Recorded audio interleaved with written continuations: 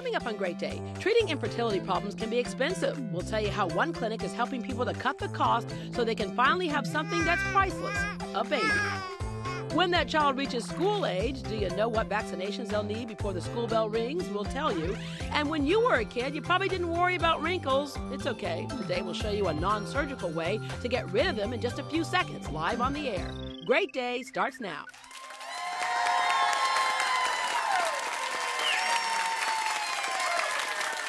And now, here's your host, Deborah Duncan.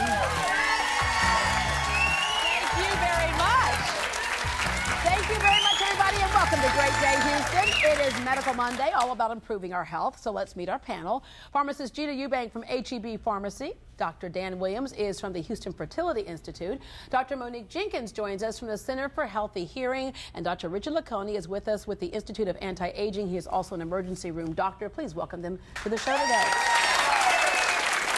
All right, before we get to each of their specific topics today, we're starting off with a segment that we call an audience. You know what you're supposed to do now? Okay, this segment is called What's Up, Doc? Very good. Okay, in just a matter of weeks, thousands of children will be heading back to school, and we're learning changes are on the way when it comes to handling swine flu scares this year. And I'll start with you, Dr. Laconi, because oftentimes in the emergency room, when those cases show up, that's where they show up. Well, that is one of the primary places that they can hit the medical system, and we certainly see them. We saw a few in the last epidemic. This is going to be an off-season epidemic. That's the nature of this disorder. So what do you mean by off-season? Off-season. Well, the normal flu season is going to be kind of midwinter, somewhat November, December, January, and on. Whereas this could very well be just anywhere from a few weeks after school starts to even a month or so, and it could even come back in the spring. So it is it's an off-season flu. It's the nature of the N1. Right, right. Now, one of the things that we've heard that they're going to change is, remember last year, people kind of freaked out and thought, oh my goodness, this is good. You know, we have to close the schools down. If there's one case or what we think is one case, they were shutting schools down. Some changes this year? Well, they've decided that was a little bit too aggressive.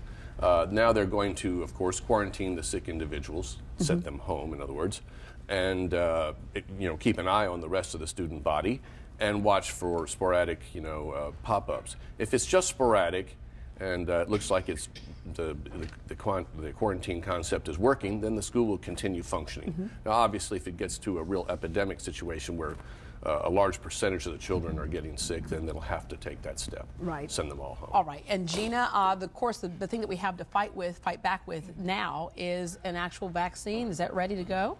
The vaccine, it's coming out. They have 160 million doses that are coming out.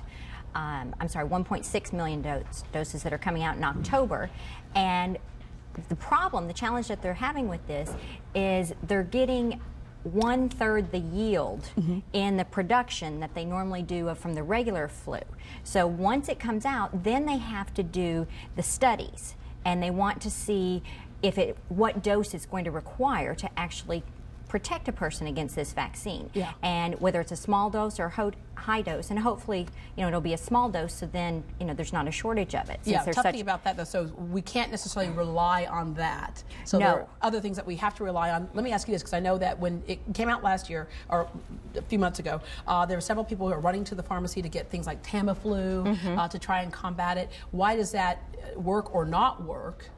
Well, your best strategy is, be cognizant of your body, and if you're starting to have symptoms, then immediately act. But as far as hoarding Tamiflu and things like that, it's not necessary. Take precautions.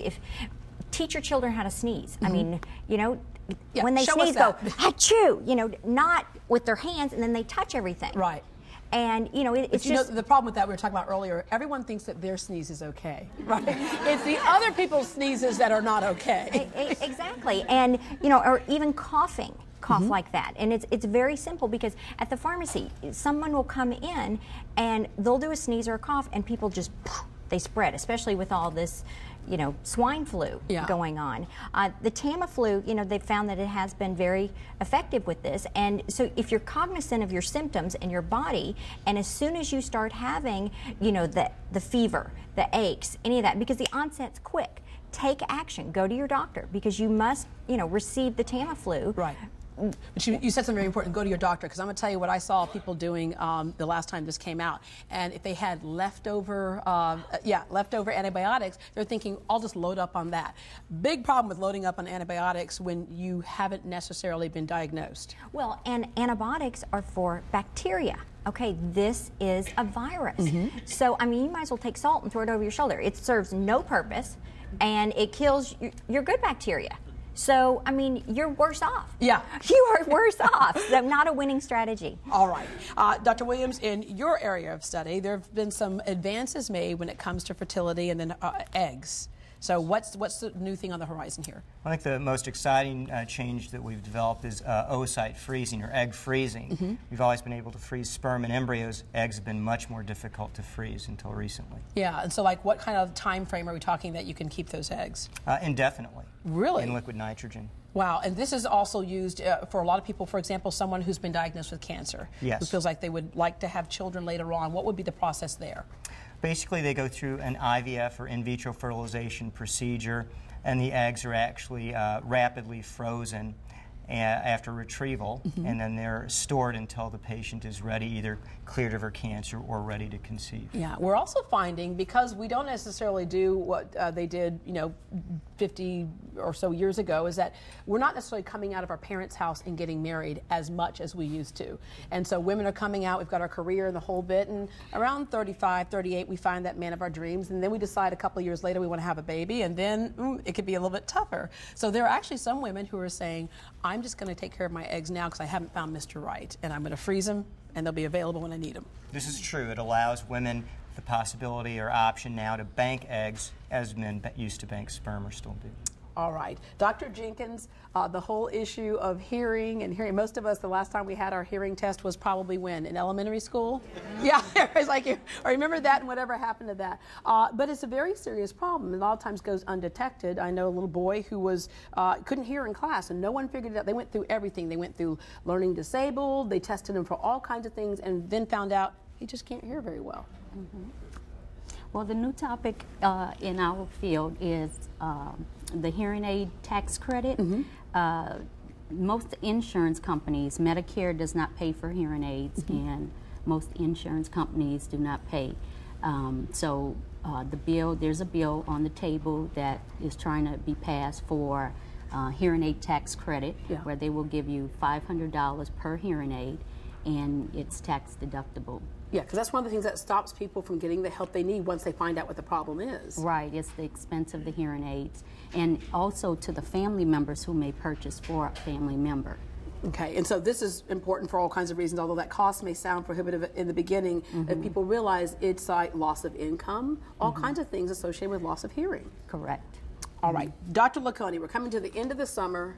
And we had all those people laying out there, and then all of a sudden getting their golden tan, and then all of a sudden they're looking in the mirror going, wait a minute. Now, a lot of times that sun damage shows up much later, but there's some new things in your other field of study and practice that can help us erase those years of skin damage. Well, I think this is the good time of year that people who are coming, you might say, off the sun exposure season, the summer season, we see a lot of people kind of get back interested in doing something to erase the sun damage. Right. We have our Active FX CO2 laser, which is now really the Total FX, because we use the Deep FX, which helps shrink the skin down a little bit and tighten the tissue and get rid of the laxity, as well as the Active FX, which is traditionally very good for eliminating the brown spots and fine lines. Yeah. So this we call the Total FX. It's a fractional laser, has a 4-day recovery time. It's, I'd say, pretty reasonable considering the incredible results of one-time procedure, unlike some of the other treatments, which are 5 or 6. Right. This is a one-time deal. Can this also address skin cancer?